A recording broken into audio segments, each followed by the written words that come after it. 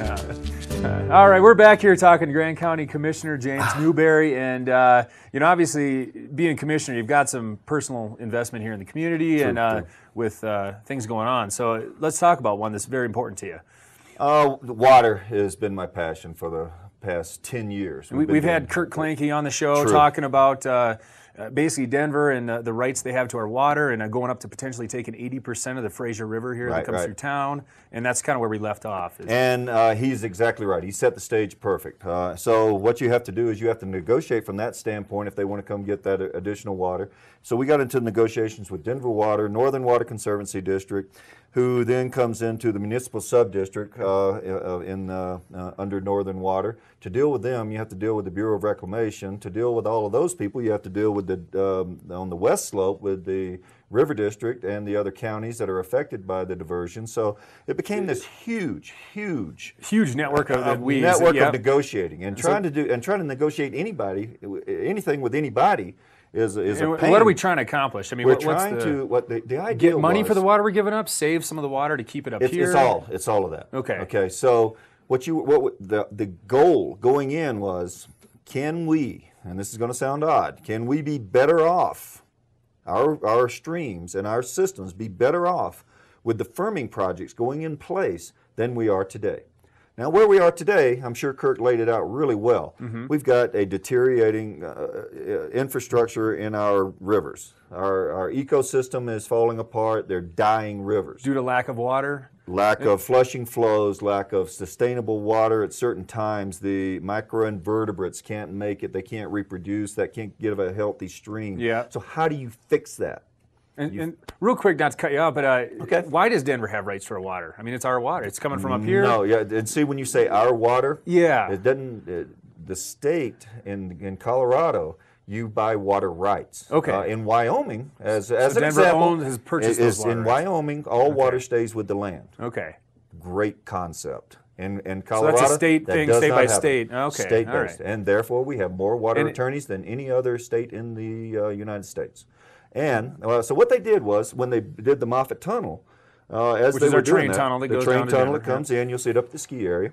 They built on the construction tunnel right beside it. When they got to the other side, they said, "What could we use this for?" I'm kind of short storying this thing. We got you. And they said, "Well, we got all this water over here. Let's buy up some of these water rights from these ranchers down here, move it back over to Denver for a water source." Engineering marvel, to be honest with you, but it really had a huge effect on the Fraser River.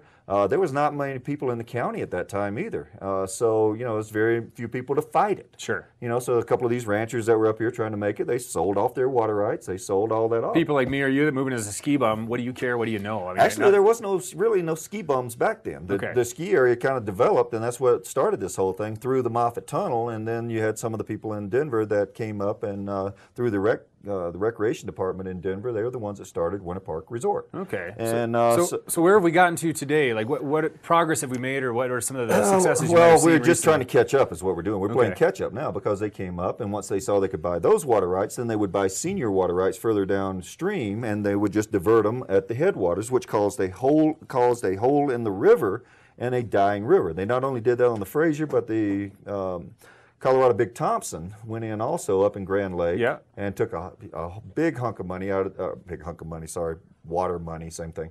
Big hunk of water out of the upper Colorado. So we've got the same problem in both areas. There's a hole in the river based on the fact there's low flows, there's no flushing flows, the habitat is gone. So we went into the discussion of how can we fix this. It's better for the state, it's better for our economy, if we have healthy streams, we have a healthy environment. That's what people come here for. Tourism, right, exactly. It's back to nature and not a people nature. And they want to go fishing, they want to go skiing, they want to do all the things that are outside, and they want to be part of the environment. And if we destroy the environment, we've destroyed our economy. So that's what we came to a common agreement on both sides. So we've been negotiating that. At the end of the day, I'm going to skip forward to we are now looking at what we have negotiated for, which we spent about $7 million over 10 years. Another $7 million. Keep that back in your mind. We're still having to budget for that in this negotiation.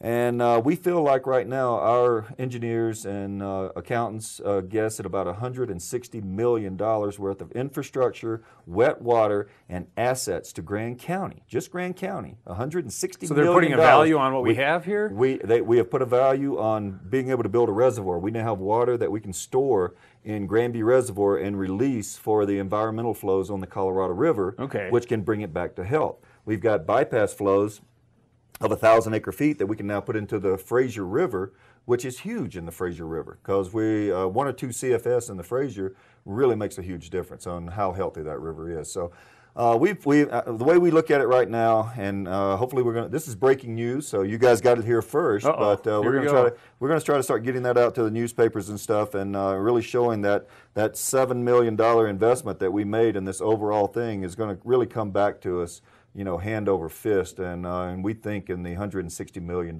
plus, and that's just phenomenal to me. So possibly $160 million of revenue coming from... Not revenue. Okay.